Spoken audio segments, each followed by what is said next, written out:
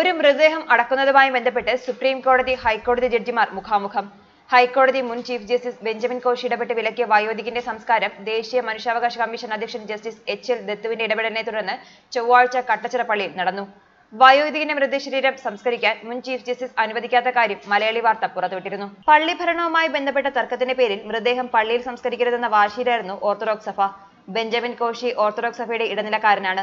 അദ്ദേഹം ജില്ലാ ഭരണകൂടത്തെ സ്വാധീനിച്ചാണ് തന്റെ താൽപര്യം നടപ്പിലാക്കിയതെന്നാണ് മരിച്ചയാളുടെ ബന്ധുക്കളുടെ ആരോപണം. മൃതദേഹം പള്ളിയിൽ തന്നെ സംസ്കരിക്കണമെന്നാവശ്യപ്പെട്ട് സംസ്ഥാന മനുഷ്യാവകാശ കമ്മീഷൻ അംഗം പി. മോഹൻദാസ് കഴിഞ്ഞ വെള്ളിയാഴ്ച വൈകിട്ട് ഉത്തരവിറക്കിയെങ്കിലും കോശിയുടെ ഇടപെടലിനെ തുടർന്ന് ഉത്തരവ് തിരുത്തി. ആദ്യ ഉത്തരവിറങ്ങി അരമണിക്കൂറിനുള്ളിൽ ഉത്തരവ് നടപ്പിലാക്കേണ്ടതില്ലെന്ന് പറഞ്ഞ് രണ്ടാമത്തെ ഉത്തരവും ഇറങ്ങി. സുപ്രീം കോടതിയിൽ മൃതദേഹം സംസ്കരിക്കുന്നത് വിലക്കി ഉത്തരവുണ്ടെന്നാണ് കമ്മീഷൻ ചൂണ്ടിക്കാണിച്ചത്.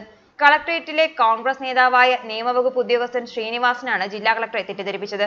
കമ്മീഷന്റെ ഉത്തരവ് ന്യായോധിപനെ ഉപയോഗിച്ച് തങ്ങൾ തിരുത്തിയെന്ന ഓർത്തഡോക്സ് സഭാ നേതൃത്വത്തിന്റെ വോയിസ് മെസ്സേജ് ആലപ്പുഴ ജില്ലയിൽ വൈറലായിരുന്നു. മാവേലിക്കര കട്ടച്ചിറ പള്ളിക്കേലത്ത് വർഗീസ് മാത്യുവിന്റെ മൃതദേഹം കട്ടച്ചിറ സെന്റ് മേരീസ് പള്ളിയിൽ സംസ്കരിക്കാനാണ് തീരുമാനിച്ചത്.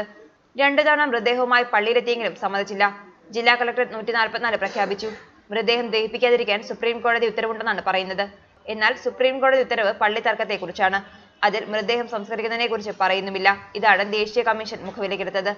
നവംബർ 3-നാണ് വർഗീസ് മാത്യു മരിച്ചത്. മൃതദേഹം മൊബൈൽ മോർച്ചറിയിൽ സൂക്ഷിച്ചിരിക്കുകയായിരുന്നു.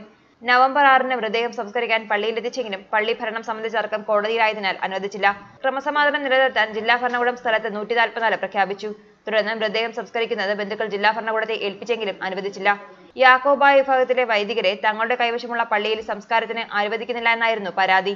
മരിച്ച വ്യക്തിയുടെ പൗത്രനായ വൈദികൻ ഫാദർ ജോർജി ജോണിനെ പോലും സംസ്കാര ചടങ്ങിൽ അന്തിമോപചാരം അർപ്പിക്കാൻ അനുവദിക്കില്ല എന്ന് ജില്ലാ ഭരണകൂടം നിലപാടെടുത്തതായി മരിച്ച വർഗീസ് മാത്യുവിന്റെ മകൻ മാത്യു വർഗീസും ഫാദർ ജോർജി ജോണും പറയുന്നു. എന്നാൽ പൗത്രനെ സഭാവേഷത്തിൽ സംസ്കാരത്തിന് അനുവദിക്കുകയും ചെയ്തു. ADM ആണ് പരാതി പരിഹരിക്കാൻ തയ്യാറാകാത്തത്. വിലാപയാത്ര തടഞ്ഞ് സ്ഥലത്ത് സംഘർഷാവസ്ഥയുണ്ടാക്കുകയും ചെയ്തു. മൃതദേഹവുമായി വഴിയോരത്ത് കാത്തുനിൽക്കേണ്ട അവസ്ഥയുമുണ്ടായി. പൗത്രനായ വൈദികനോട് ലോഹവിധി സംസ്കാരത്തിൽ പങ്കെടുക്കാൻ ആവശ്യപ്പെട്ടു. പിന്നീട് മൃതദേഹവുമായി വീട്ടിലേക്ക് മടങ്ങേണ്ട ദുരവസ്ഥയുമുണ്ടായി. ന്യൂസ് ഡെസ്ക് മലയാളി വാർത്ത.